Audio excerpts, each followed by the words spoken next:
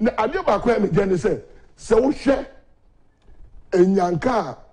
obu a wo mu ene nanse last obi a oye NDC ni na ni bawie school na opese okoye doctor ewo America na onisika na odi ni sika edi aboa se nya kwala na pese ni na wofo na pay yo omo mu ni bi be ena me ba omo ni bi but so wo party bi me pese me kasa wo party bi but answer na obeka sa asem no na adoso adenti na 1.2 obi a wo party bi mu adenti na 1.2 obi a na osi Kennedy Agyapong de me ba obeboa me we yiska almost 80,000 wa bua so di pa say koye course no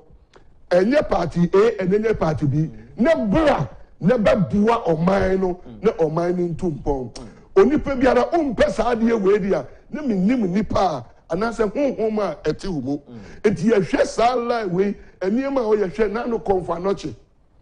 okoho na bet bebia nipa beda ebi ni ho na wama almost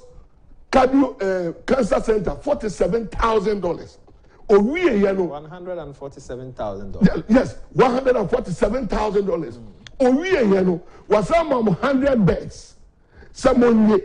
na ayarefuo NDC nyo MPP nyo ya oyare a oman ba bia no ye mfa ne mra ho umpe we dia na minim honhom ko a eti wumu ye hwe sa niema we quality say wo papa we mu a ye timi se onye yiyimu wo hwe ye papa Mahama ni nua berima obi ejata cement no na me wa brochire ye criticize ne pa me mbo nkrofo bi di but Kennedy General say no me criticize no if we say ni awa ye no even say sikani mpo na ni nua berima ene wanya Odiabri ejuma sheni pa jata cement enu ni the cheapest obi atobi no now also we advert man we network issue Messi for Dabi the Kennedy said but what you the Kennedy said no of waso tio me ka asem ne ba Kennedy said of waso na ade wo fia eye because what you go enti me case asem so Kennedy nyo obi a oye yimu yeah enti amasesi anu ma men kan kire wo koso Christian clergy see statistics ya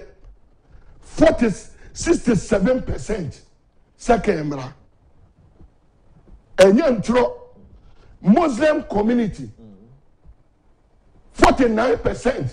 second mra but when enti ne kan obi a amanfo say nebu wose oyewe enu meba so ma menka we ni enu de me de asie amanfo say me pese me mfa nto asopre me wo be 10-15 minutes ne ye de nkomo no kona wi enti ne wo hwe a bo so a enti amanfo say we de me ni say 10 minutes so be ye best station had ene de ye ni abene wo ha ye ni abene koso enti wo hwe eniema ken oya papa ya sofo ni ya tena sidi ni yatimi say dear papa we all cano eye Ghana first eno onhwe party A no onhwe party B ade ni ye a obeka to say eye B a eye B enti onipa otesa no onu na say ye di biribi ehye ne nsa ebetini awie but ebi mu nso say owa akoma oye we onye presidential oye we eno de amafo kan na em say papa ma me kan kire o koso ye ya sofo ya be pa Ecclesiastes chapter 7 verse 20 to 21 Bible said there is not a righteous man on earth who does what is right and never sin otini ni bie ni wo o wiase a oso ono de oye papa ye nyam fom so baako e wo ne ho enti nkrofo bi criticize ye papa Kena ya no ho ya membobo udi wonsa kire obi so no na enum no so ye den kire wo so number 2 the person obi ya say yeso onya presidential onyankopon say di osi hu nipa no ene niema kan ye no the person 1 Samuel chapter 16 verse 7 koso Bible say the Lord sees not as man sees. Man look at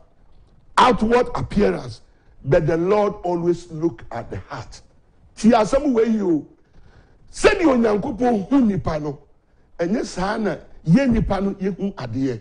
because ye nipa no de ye hwe aniwa anisuo but onyankopon ohwe akomam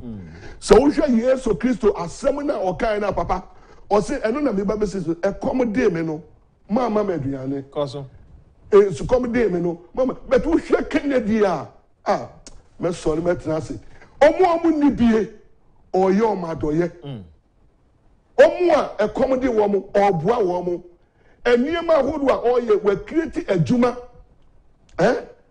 almost 7,000 work employees wafa wo mu a omu ye adwuma enti saniema Kennedy aye nyina me busa question say oko IMF no ko gi loan ana busa ho oko IMF no ko gi loan ana wa ko IMF onu ani personal money enti kutire so obema okuru aduru ahwede kon ho enti onu ankasa no aye adwuma no leadership by example Ghana fo nyina betimi adi hu adanse se ne na si edi Kennedy Agyapong ejina ho a obia se ye asofo nyina se ebeboa na mmom no ye ma ne kwan na nyam oba ebebo o man. The voice of the people is the voice of God. Omo candidate ni nyina no obia ye but what say yes minta obia omo nyina ye MPP fo but nyame ama nipa nyansa ene adwene sefa adwene efe hu ade. Number 1 omo bene nyina no edie na Ghana fo eka 1. Number 2 edie na delegate fo a eye ono ani party fo no eka enti ade no enye chaskele bi ne ye kwa akobo ne mmom no ye wo part 1 part 2 part 3 part 1 no special delegate aye kwa akotu no you see nipa almost about 900 now they say enye fe 900 no mu betimi atusu mu betimi anya mu favorite mu betimi anya we but mamen kan chilo say do the one now me see Ghana for a political tsunami enunti tambia me de kase MPP from penifo amokoto aba no montresi ye na monwene party ni hu hia but mamunye favoritism say obi we ena we yekoto aba ma we yekoto aba ma we ndi we ni ebedi nachi 900 mu betimi edi nipa ba ko achi but me you see the word but 200 and something thousand people no are waiting for you. And then when they say obi biara sua they say even so we MP and that's so we penny bi nessa super delegate we o kwa go vote a be pato what say o one vote me here one here we sit no be lose market on war o dey market on war because the same people now on beto grassroots delegate you know say obi hu say pepe you be ankoba na katasu muamu abisu na bebre ko di bebre they begin to lose their seat me say chiloto mo asofo mo kanso Onyankopon na esi hene me ba o mo kanso Onyankopon na esi hene enti honorable Kent wo ba wase agya ono de wa se David na owura ma wo hwe enwan so kakra na Onyankopon ede no eba nia wo kan ene se de mfiti ase me busa wo no ene Onyankopon asem no wo hu ne se honorable Kent ba bia aduru nyame na yi na ma wo man no ba bia aduru no Onyankopon ene yi no media ede ama se Ghana fo no yenhwe okay na yem to abama de ebeboa ye because ye complain unemployment ache ye complain pepe ye ache ye complain na mabebere ache so this is the time ye nya obi a ono de onhwe nia ebesi ne mo obomode se di bibi biara ebebe biara no ohwe so obeye na adakwan mu pepe enti o kan asem bi mamenka asem bi enchiro papa so hwe si ye ka leadership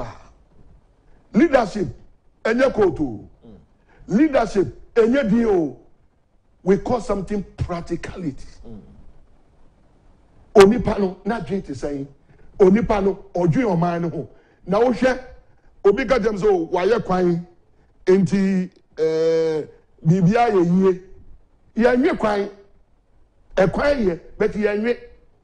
but sɛ nipa no mu America nti na obi adwane kɔ America no obi kɔ America ɛnyɛ kwan ho nti na ɔkɔ na mo ɔkɔ akɔpɛ adwuma aba abɛhwɛ n'abusua wa ɛnu nti na kɛn na ɛka sɛ yɛn nso yɛbɛtumi ayɛ adwuma no yɛbɛtumi akireti bi mmea nkasa mbɛ kireti nnwuma no bi maa nkɔ IMF maa nye kapre maa nye efi obi hɔ nti sɛ wodi compare candidate a ɔmu wɔ hɔ na wata so why na ɔde ne bɔtɔm sika ɛdi ayɛ saa nneɛma ama ɔman no